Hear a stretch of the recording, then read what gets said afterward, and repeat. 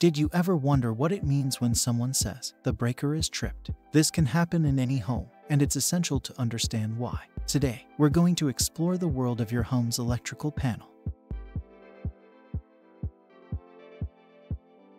A circuit breaker is a vital component that safeguards your electrical circuits. When it detects an overload or issue, it automatically cuts off the power. This not only keeps your electrical equipment safe, but also prevents electrical fires. The electrical panel, also known as a breaker box, is a metal box usually found in a wall. It's the control center for all the electricity in your house. Inside the electrical panel, there are active and passive components. Active components control the flow of electricity and include circuit breakers, contactors, and metering instruments. Passive components don't generate power, but play essential roles like the panel enclosure, mounting rails, terminal blocks, and labels. Inside the panel, wires connect various parts. Hot cables bring electricity from the meter into the panel, while branch circuits protect your devices. There are different types of electrical panels to provide power to homes. Let's explore these. The most common type found in homes, with a main breaker controlling the entire building's power supply.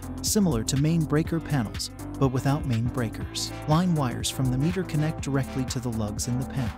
An additional panel connected to the main breaker panel, useful when you need more circuits or extra power in specific areas. Less common but still found in older buildings, fuse boxes use fuses to protect electrical circuit.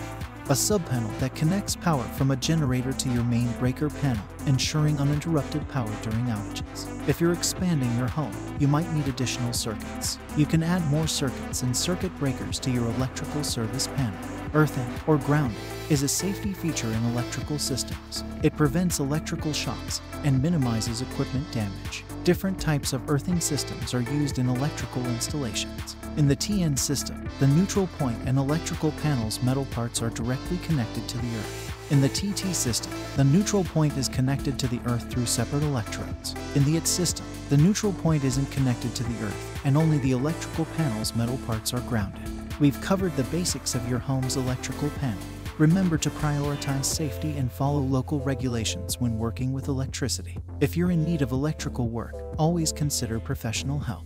At Matrix Company Solutions Corp., we take electrical safety seriously. Contact us for a free consultation. And thanks for watching our video. Stay tuned for next part.